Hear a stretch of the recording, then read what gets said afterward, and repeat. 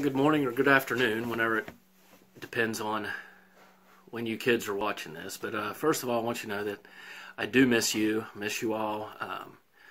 This is a very trying time, and I just ask at home that you would manage your time well, get your homework done, but enjoy being home with your family, and just be careful with the things that are going on. This is a very tumultuous time, and we know historic moment, and I actually ask that you would start journaling every day, every other day. Just remember this 10 years, 20 years from now, whenever you look back, and just the things that you did day by day. So anyway, many of you hopefully have read your Telescoping the Times, which basically outlined Chapter 22, Vietnam. And what I'm going to attempt to do for you is I'm going to give you a brief lecture, hopefully about 10 minutes, 15 at the most. And then somehow I'm going to upload the PowerPoint that goes along with this, just so you can follow along. But we were going to be talking about the war in Vietnam soon, and again, those are the things that you should be looking at now with your Telescoping the Times. I gave you 4 images in which to analyze and hopefully do some research on your own. You see, I dressed up today because I just need to get back into some kind of routine, and I wanted to feel like I was at school. I was actually planning on going to school today and recording this and doing this. However, in light of events over the weekend and other folks who have contracted this virus, I just felt it was safe for me, my family, and anyone else who may be in contact with it might be safer just to stay home. So anyway, so the war of Vietnam. One of the very first things that I always like to show you is where in the world is the place that we're talking about.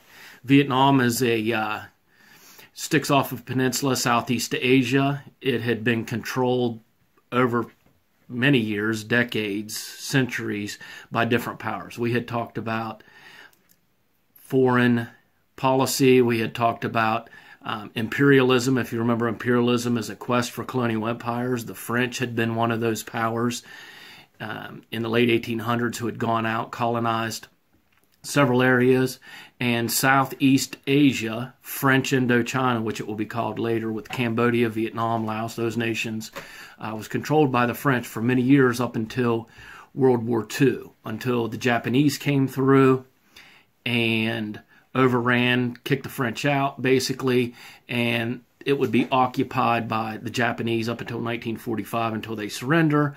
The French will once again come into Southeast Asia, back into French Indochina. The Vietnamese don't want them back. The Vietnamese want to be independent. And this will be the beginnings of the conflict right after World War II, basically, between the Vietnamese and the French. And then later on, the United States will get involved, and that's where we'll talk about our portion of the Vietnam War. So again, Southeast Asia, the PowerPoint, if you're able to download it, I'm going to upload it hopefully to the site. I don't know how much space will be on there. I'll also email it out and maybe be able to provide a link through LiveGrade. So I'll try several different attempts to do this just to see how this works. This is something new with many of us, and we're working through this together. But I just wanted to provide you some information, some background information on Vietnam, so that way maybe you can follow along, read through the PowerPoint, read through some information on the internet, the Telescoping the Time sheet that I gave you. So just a little bit of early history again with Vietnam. It's a long, thin peninsula, Southeast Asia, and from basically the late 1800s until World War II, the French had ruled Vietnam. They basically treated the Vietnamese poorly, using them as a resource for income, taking out resources for their own benefit, as any imperialist nation had done throughout the world, throughout history. There was a man, the Communist Party had organized in Vietnam. Ho Chi Minh was one of these leaders that will take control. But just again, some background with this is Ho Chi Minh had traveled to France in his younger days, and I believe the 20s or so, and he was educated in France. Again, Vietnam being a a colony, if you will, of France. He had traveled there, got a great education in France, but he also began to understand the communist side, and he wanted independence for the Vietnamese. Later on, he'll return to Vietnamese to try to gain independence for his people. In 1941, Japan had conquered, as I said before, Vietnam, but the Vietnamese communists formed an organization called the Viet Minh.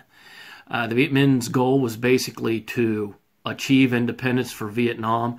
And again, in 1945, once the Japanese were defeated, the Japanese had to leave Vietnam. Now, the Vietnamese feeling that, hey, the entire world just fought for freedom. France just gained their independence back from Nazi Germany as the United States rolled through France.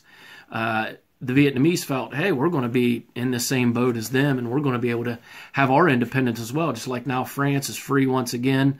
But that's not going to be the result. The French are going to go back into Southeast Asia. They're going to want to take their resources back and to rebuild what they had once before. But it will be futile, basically, and it will be a long, extended fight. The French will finally be defeated in 1954. The United States will slowly get involved, and by 1965, the United States will send its first combat troops into Vietnam.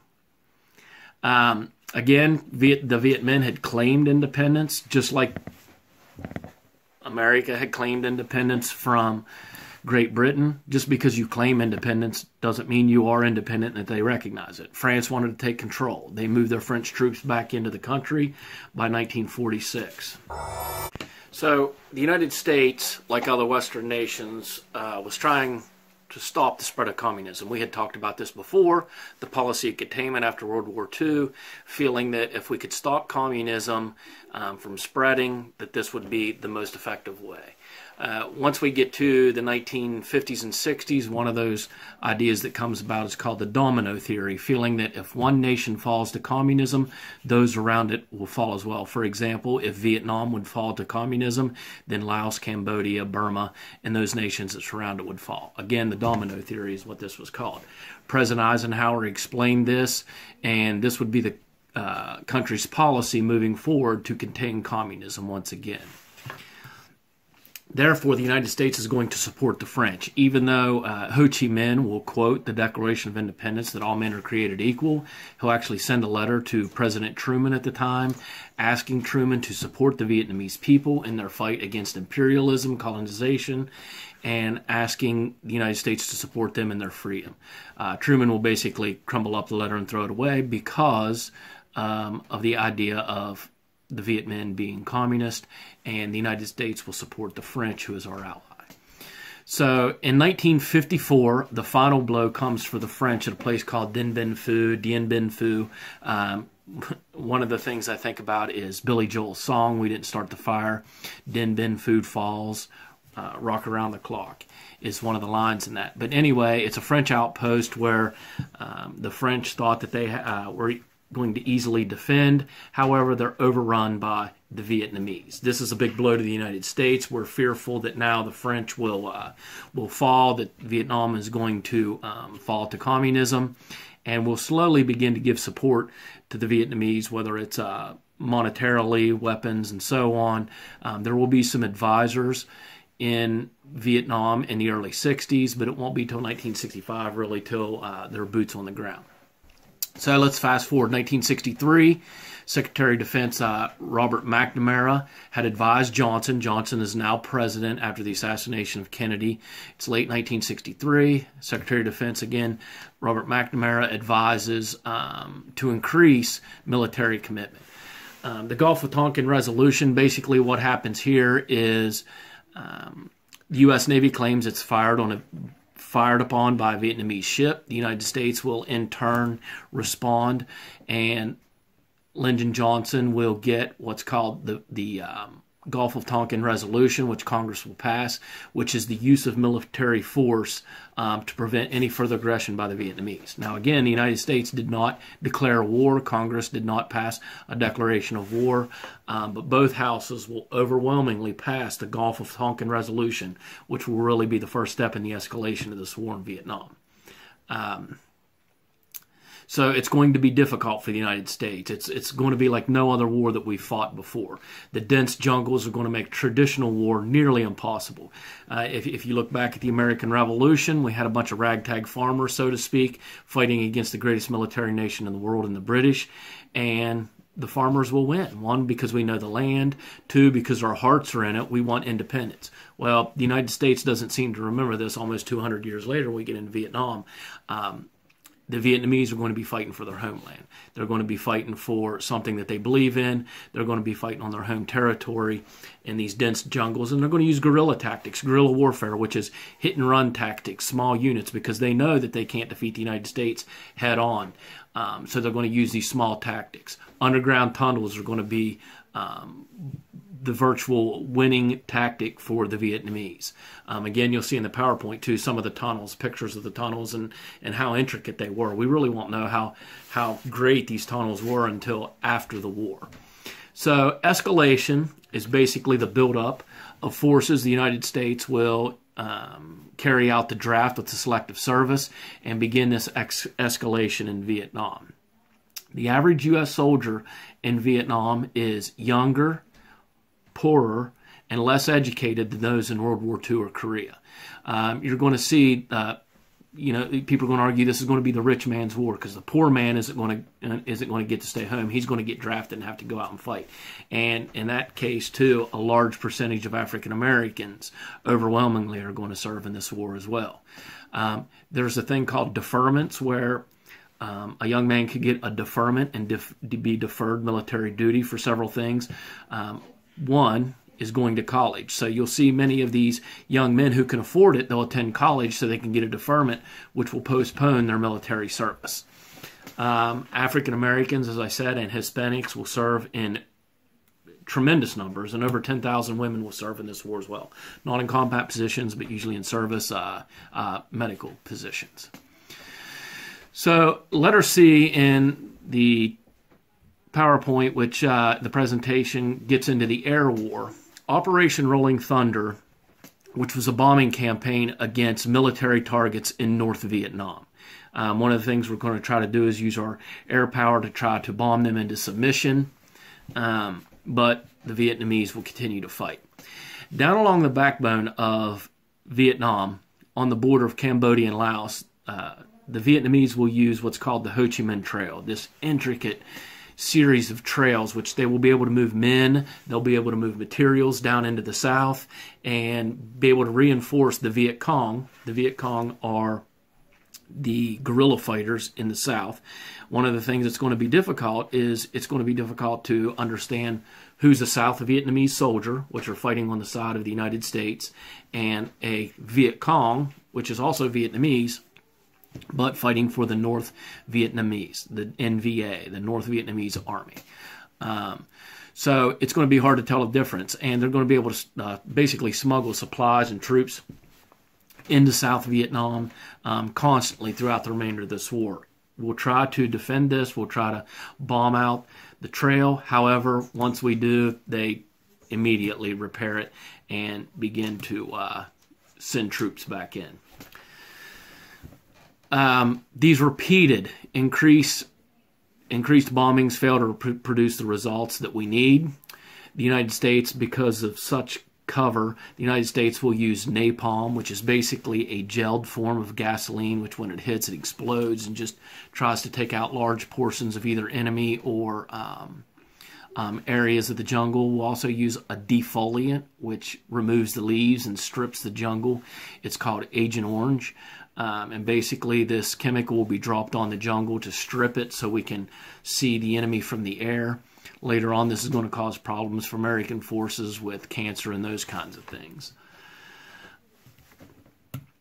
So the ground war. Again, this is going to be unlike any war ever fought. The Vietnamese and the Viet Cong use ground tactics. They use guerrilla warfare, which are basically hit and run tactics. So the United States will try to change our tactics. We'll go out on what's called search and destroy missions. Go out and search for the enemy and pull back once we locate them, and then we'll call in air support to try to the enemy. Again, it's going to be difficult to find the enemy because in the middle of the day in South Vietnam, you have all of these farmers out farming their rice paddies, rice fields, and so on, and we think that they're South Vietnamese. However, at night, they take up weapons, and really they're Viet Cong fighting against the United States. So it's going to be a very difficult mission for the U.S. The U.S. Troops try to pacify, or what's called pacification, and we'll go in and we'll move residents out of villages. We'll burn the villages because we feel that the Viet Cong is using these for supplies. They'll use them for food and so on, hide weapons, which in most cases they are. However, it alienates the people who may be helping the United States because we're going to move them from their villages. So lots of alienation is going on as well. One of the things that this is going to be different than any other war as well is the fact that it's going to be a televised war. People will sit down to dinner in the evenings back home in the United States and literally watch this war on TV.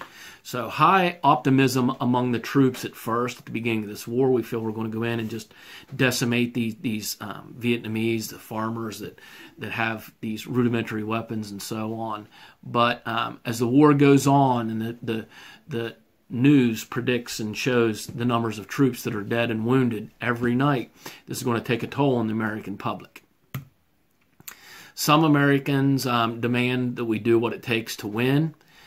However, the United States is supporting an unpopular regime, and Ngo Dinh Diem, who is the South Vietnamese leader. He's very ruthless to his people, and some people do not like what he's doing, even the Vietnamese people. There's going to be images of Buddhist monks burning themselves literally in protest against the Diem regime in South Vietnam. And this doesn't do anything to help the U.S. cause there either. The Hawks, again, we've talked about this before, Hawks support the war, and Doves are those who are against the war effort. So that's basically section 1 of that in a nutshell. I'm not going to go on too much further with this video. Again, I'm trying to get my feet wet with this and see how you kids react. I will upload this video to YouTube and create a link for it. And I'll also upload the PowerPoint to go along with it. So you can follow along, print it off if you need it. Use it for any references for your document analysis rubrics or worksheets. So remember to analyze your 4 images from the Vietnam era, which is 2 of soldiers and there are 2 of protests. So choose any one you want, analyze the document, write the 200-word response. Using this information, using your telescoping the times, Google it, look for information to support your topics. Also make a connection. I think it's question number 13. Are there any connections between the past and today? Americans want things over and they want it quickly, just like we'll see with this event that's occurring today, that it's going to be interesting as it unfolds and how America is going to react.